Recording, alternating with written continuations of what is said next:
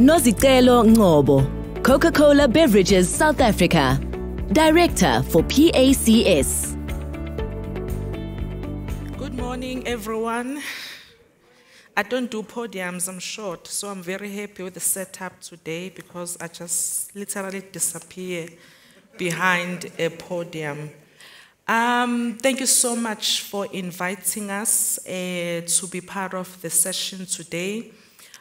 Today, I'll share with you our plans around sustainability and plastic circularity, and I'm really looking forward to further engagements in terms of our own blind spots as a Bokla, as well as things that we could do better and differently.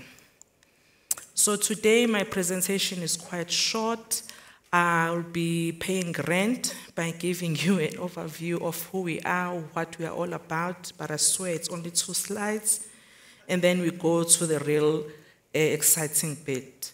I'll share very briefly our sustainability strategy that informs our World Without Waste ambitions, which is a global strategy we launched in 2018, and then what we're doing in South Africa around collection, recycling, and plastic circularity.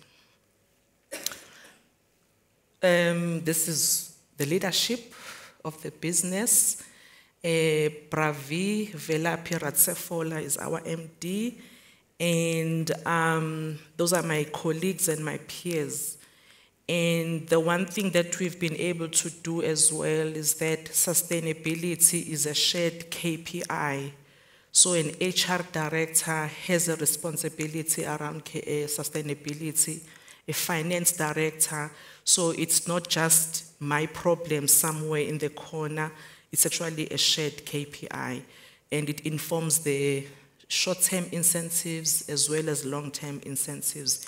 That is how seriously we take sustainability. We are a big business. Sorry, there's a typo there. It's 287,000 coolers. We're a big organization. We're a big Bokla. We're the biggest Coca-Cola Bokla in Africa and the 4th biggest in the world. And our size makes it extremely necessary and pertinent to take sustainability seriously. And that is why sustainability is a shared performance goal at an Excom level. We are present in 4 regions, which basically is all the provinces except the Western Cape. We have a sister Bokla company who covers Western Cape, then we cover the rest of the continent. Over 7,000 employees, 13 manufacturing plants. We also cover Lesotho and Eswatini. And I'm really proud to share that with the support and the collaborations we've had with our recyclers, our PROs, we've been able to collect 93% of the material we put out last year alone.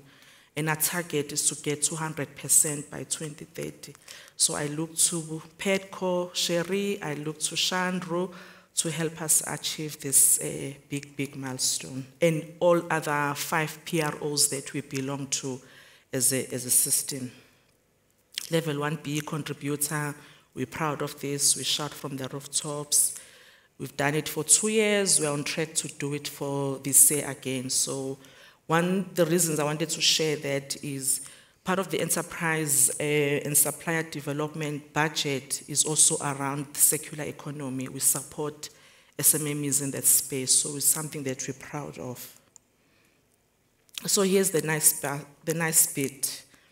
We have a very detailed framework around sustainability, and it covers the entire value chain, from manufacturing right through to stakeholders. We are very deliberate about the work we do in this space. We look at waste, water, sustainable sourcing, consumer well-being.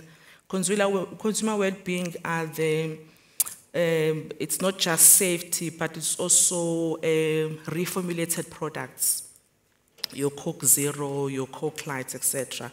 Employee safety, climate change, and economic inclusion. So this is what we are measured on, but today I'll be speaking about waste because that's where we are. So for us, waste is, as I've said, very, very critical because by virtue of our size and what we issue out in the market. So our ambitions really as I've mentioned, is to collect every single bottle that we issue out in the market by 2030. We're already at 93%,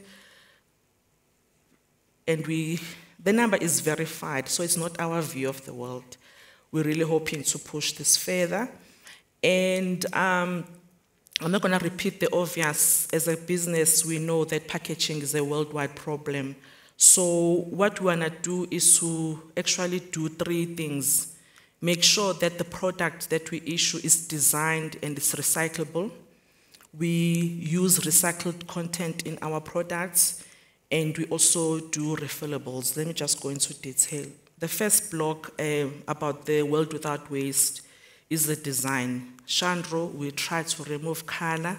We're not as fast as you want us to, but we're trying very hard. I'm sure you've seen Sprite is clear. Stony will be clear soon, and we're really trying hard.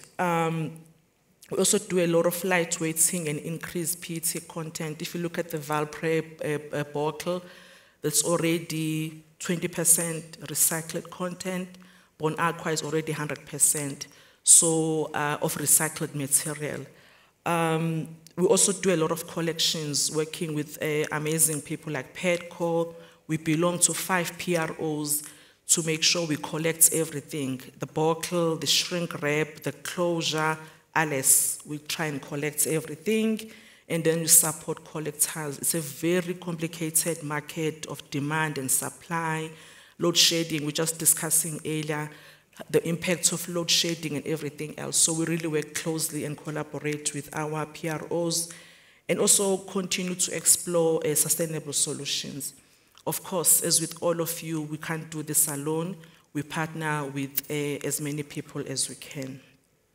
So in terms of the design, I've already mentioned that already in South Africa, 99% of our packaging is recyclable. This is something we monitor on a monthly basis.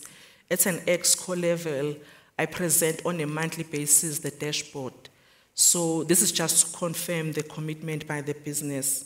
We increase recycled material, as I've mentioned.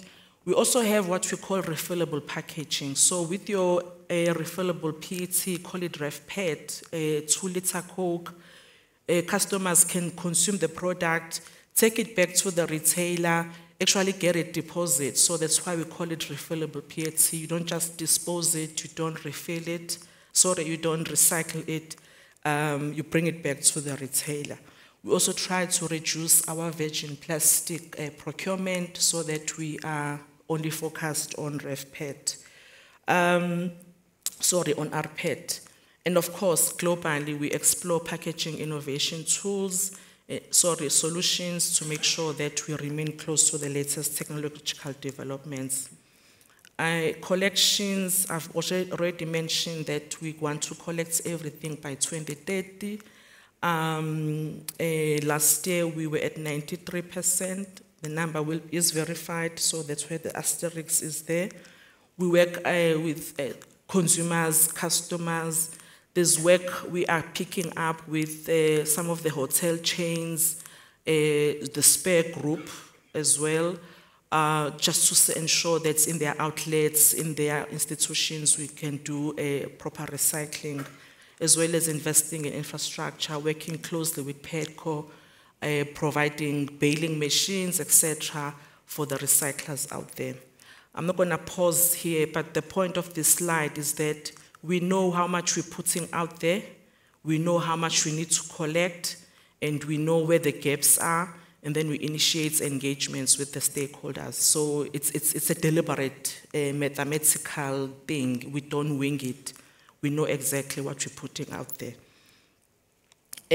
Partnerships, again, we don't do this alone.